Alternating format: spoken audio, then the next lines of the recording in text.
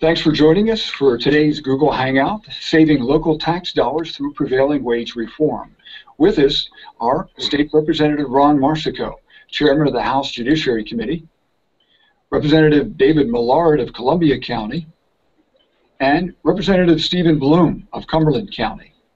All three are sponsors of prevailing wage reform legislation.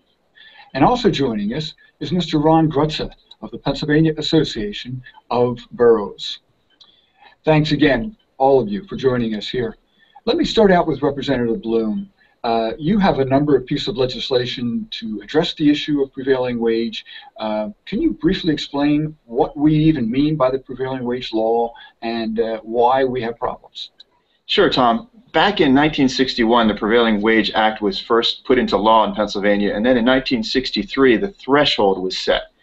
What it means is that any publicly funded construction project with a total cost of $25,000 or more has to be paid for by the taxpayers at what they call the prevailing wage. Well, the prevailing wage isn't actually the market prevailing wage that you would find if you were competitively bidding a project. In fact, it's a wage set by data that's collected by the Department of Labor and Industry, primarily from union-funded projects or union construction projects. And the bottom line is it increases the cost to the taxpayers of building these construction projects by anywhere in the ballpark of 10 to 40%, depending on the particular project in the particular area. So in other words, taxpayers are getting much less bang for their buck, to the tune of 10 to 40% less every time we do a public construction project in Pennsylvania. So you can see that it's, I've often used the phrase prevailing waste when I think about prevailing wage, because basically we're not getting our full dollar's worth from those taxpayer dollars when we try to build a project efficiently in Pennsylvania. So really, prevailing wage is not the prevailing wage, especially for areas like central Pennsylvania and northern Pennsylvania and so forth. Right, and there's also a lot of technical paperwork associated with bidding a prevailing wage project and building a prevailing wage project. So many times, our local contractors in central Pennsylvania don't even want to get involved in these because of all the complexities and overhead and issues involved. So it really hurts the taxpayers and hurts our contractors throughout the more rural areas of Pennsylvania in particular. Now, Representative Millard, you've introduced a bill that would increase the threshold of when prevailing wage law kicks in from $25,000 to $100,000. Talk about why that's necessary. The threshold at $25,000 as it currently is, any project that a small municipality does will far exceed that $25,000. It just isn't possible for them to do the same level of work for $25,000 that they did in 1961 or 62. And the other thing that we find with raising this prevailing wage level to $100,000 is the fact that all of our local municipalities, and there are literally hundreds of them, many of them do not have an economic base, a commercial economic base, or a manufacturing base for which to draw taxes. Some of our local municipalities are located in the very rural areas of Pennsylvania. The only opportunity, the only avail that they have to do some of the projects that are on their books to be done is to raise local taxes. And when they're doing that, they're probably affecting farmers for the most part. In some of the rural areas, a lot of the aggregate of land is farmers, and a lot of the other aggregate of land may be state forest land. So I see that this will accomplish a lot of things for small municipalities to enable them to do the things that they do best and contain it within the cost and not affect a local tax increase.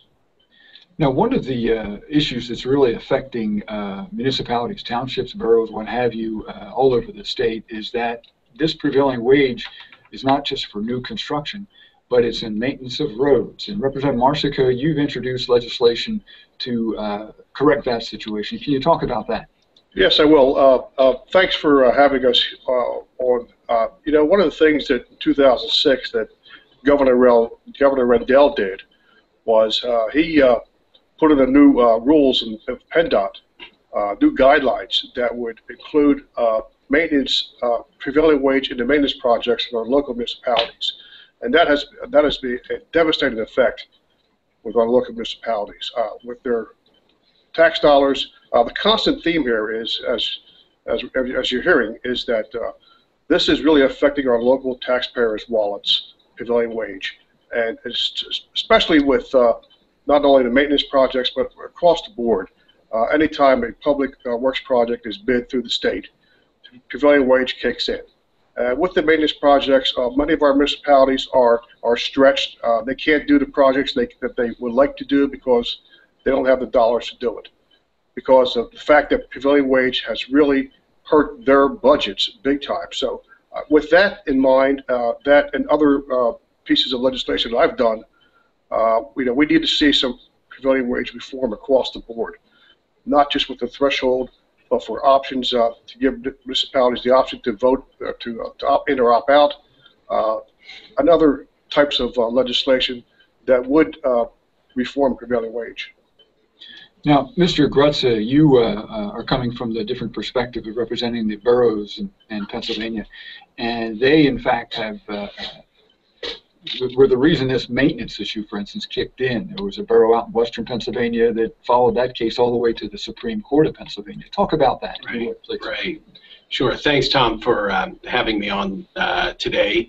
And this is an issue that is preeminent with our membership. And I think with all municipalities across the state, because of the impact that it has on the revenues that and of course the projects that we're able to do. A little bit about the road maintenance and the history there. It did come from one small borough out in Westmoreland County, Youngwood Borough. And they had always put out and we're talking about projects which are a road resurfacing. So they'll strip off the first three inches of the worn out road, and then put down a new surface, basically akin to peeling off your wall paint and repainting it. So in the past, it had always been defined, depending on what administration it was, that this was maintenance, which should be left out of the prevailing wage mandate. So the borough of Youngwood, relying on PennDOT's interpretation of what maintenance is, they bid their project. They're just trying to keep their roads up and get some new surface on there.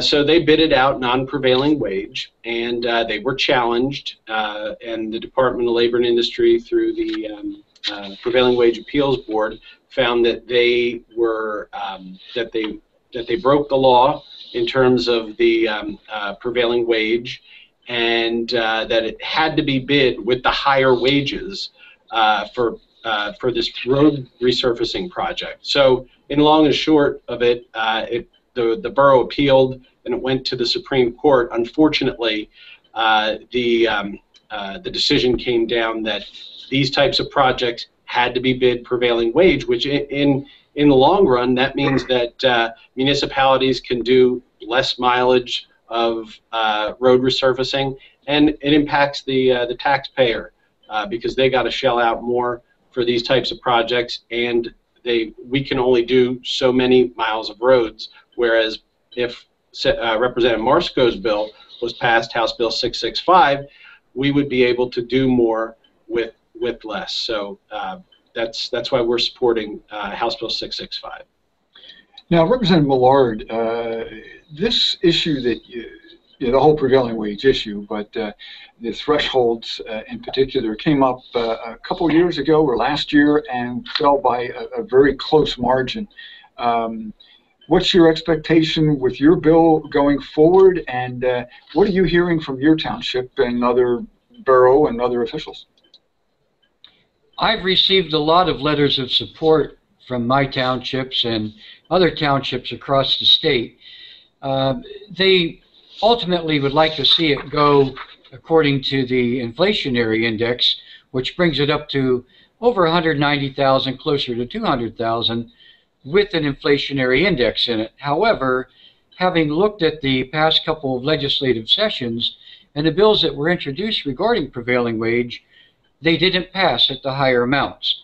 But that doesn't erase the dilemma that the smaller townships face in trying to do some maintenance projects.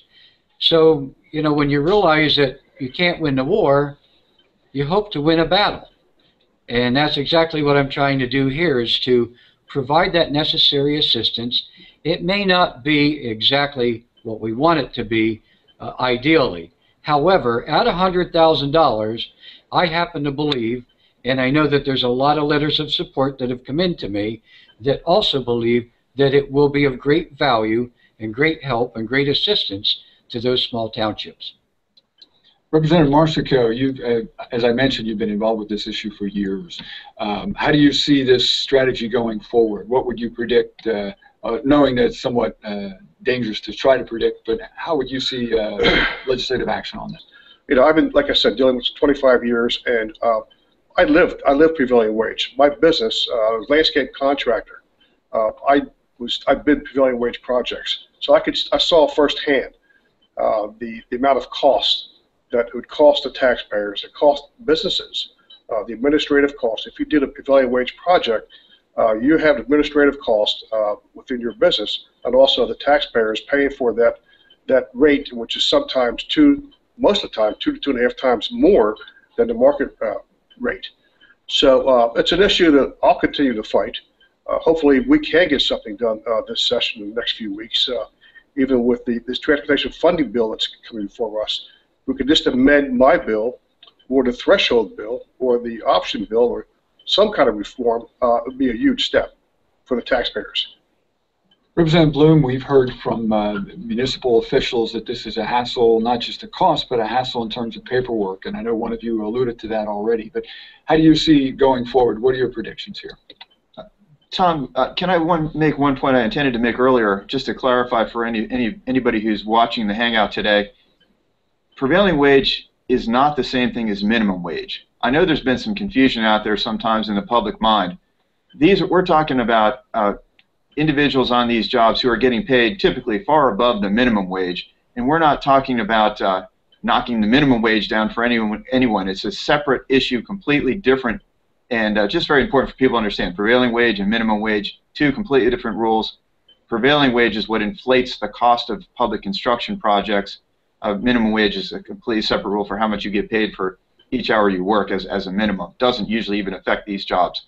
So that's a key point. Where we go from here, it's key that our township officials, our borough officials, our county officials, our school board officials keep letting their legislators know how important this is. Because I hear from them all the time, I'm behind these bills, I'm supporting these bills fully, but they've got to help encourage other representatives and senators who may not understand the issue or realize how much this issue is impacting our taxpayers. Help make sure they know how important this is to move it right now, get behind these bills right now, whether it's Representative Millard's bill, Representative Marsico's bill, or other bills that are out there that would provide some serious, substantial reform to this outdated, outmoded prevailing wage. Thank you, Representative Bloom. That's a perfect segue to a close here, and I just want to let everybody know that if they want further information about this whole issue, they can go to the website www.fixprevailingwage.com. And this video is posted there, but there's a lot of other interesting material and information. So hope you'll go there, and hope you'll support this effort. Thanks again for joining us for this Google Hangout, Saving Local Tax Dollars Through Prevailing Wage Reform. Have a good day.